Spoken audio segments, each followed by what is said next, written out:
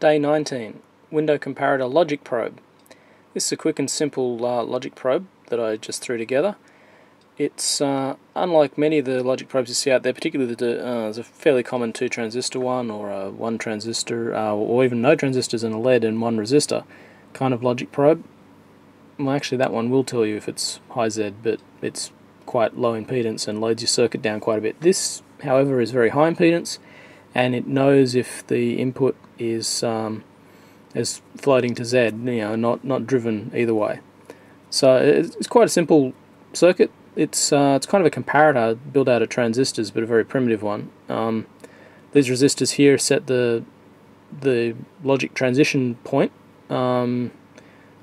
I've got it set to mid-rail, and this whole thing's run off a 3-volt power supply, probably because I was designing it for a lithium cell so that it could run with very low quiescent current and just basically sit there and do nothing, and then just have a pin out the front and a lead. I haven't actually physically built it at the moment. It's still on the solderless breadboard here, but when I build it, I'll probably build it on a little strip of circuit board and use a lithium cell to power it. Anyway, how it actually works: you've got transistors for each of the states, this one for the high state, this one for the low state.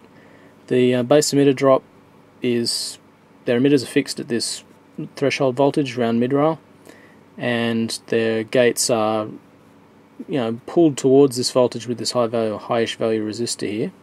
There's also some protection diodes, but they don't. They're only there for when the input's above or below ground. So this whole thing's obviously relative to ground. You have to ground the circuit to make any. It's not a one input probe like all logic probes. It has to have a ground reference. So when the voltage exceeds this base emitter drop and this transistor starts to turns on this PNP and turns on the red LED. Similarly for the other half of the circuit, when the voltage drops below this base emitter drop, turns on the PNP, turns on this NPN, turns on the green LED. Very, very simple.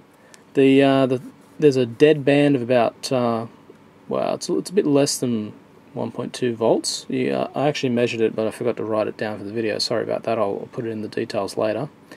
But there's a dead band, and the threshold's actually transitioning fairly quickly because of the gain of the transistors. I've written 12K here, but I actually used 18K in the circuit because I have a lot of 18K resistors. It doesn't particularly matter. Any value will do. 10K, 20K, anything around there. This 100K resistor can actually be absent, but then the input floats and will pick up noise because it's a very high impedance input. In fact, I can show you that by pulling the resistor. It's probably not going to pick up the hum on my body now, but if I pulled I actually used a 470K resistor there, you can see it's picking up hum, particularly when I touch it. Alrighty, let me put that back in.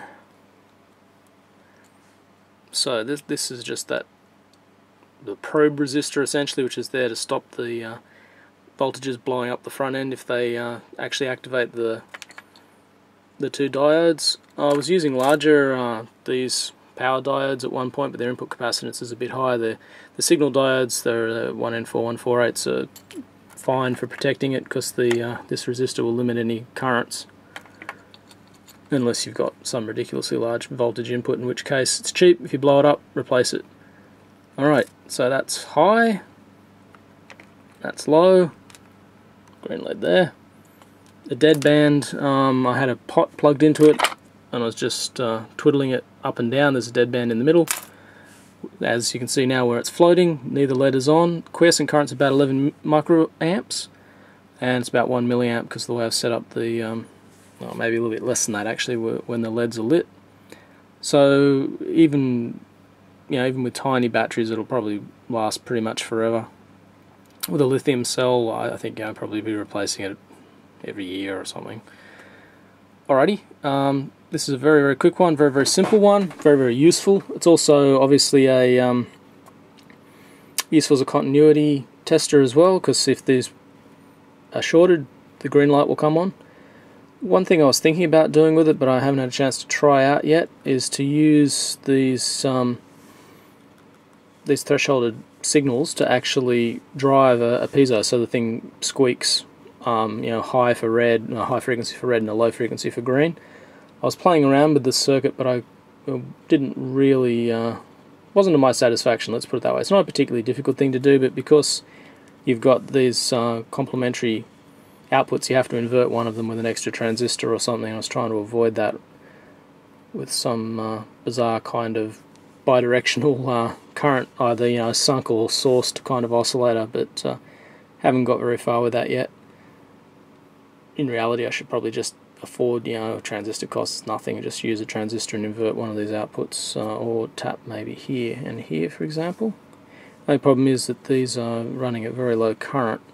That could actually be an advantage though, because the you could steal a bit of current from here and a large amount of current from here and run them into similar value resistors into the the complementary pair oscillator that we've been using in other projects, so that you sort of for free get the two different current levels to charge the capacitor at different rates.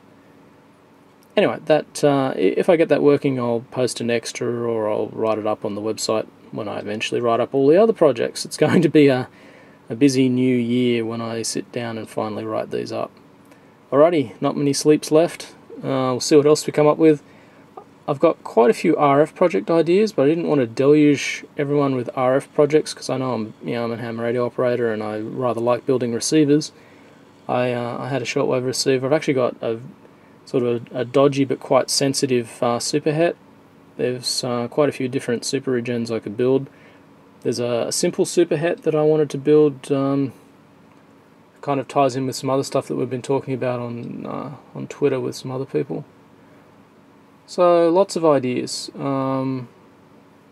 Couple of musical instruments as well. Although I'm not a musician and I'm a hopeless musician, I do enjoy building noise-making circuits. As you can see, a lot of the circuits in this have been noisemakers, but I particularly like noisemakers for eyes-up operation, which is one of the reasons why I want to add sound to this particular probe, because it's the LEDs are fine. It's my commercial logic probe that I have here in the lab somewhere. It's probably in the toolbox. It produces a beep, and it's also got a pulse mode where it produces a tone, but only if there's an AC input. It'd be interesting to replicate that in simple transistors. Something quite small and simple, certainly a lot cheaper than the logic probe. It was quite expensive when I bought it, and mainly I just want it for knocking around at work. Quite often, most of my job is software, but it's useful to know, if various levels are actually being driven the way they're meant to be driven when I'm playing with GPIOs, or just generally tracing down a circuit. If I don't want to dig out the multimeter and potentially slip and fry things, or have to actually look at it, it's quite useful to have a noise maker that has a tone proportional to voltage or something. I mean, a tone proportional to voltage is actually quite simple. You could just use one of those oscillators and a resistor and just get an ear for the tone. But anyway, lots of ideas. We'll see what actually gets fit into the last 5 videos. Alrighty, see you then, bye.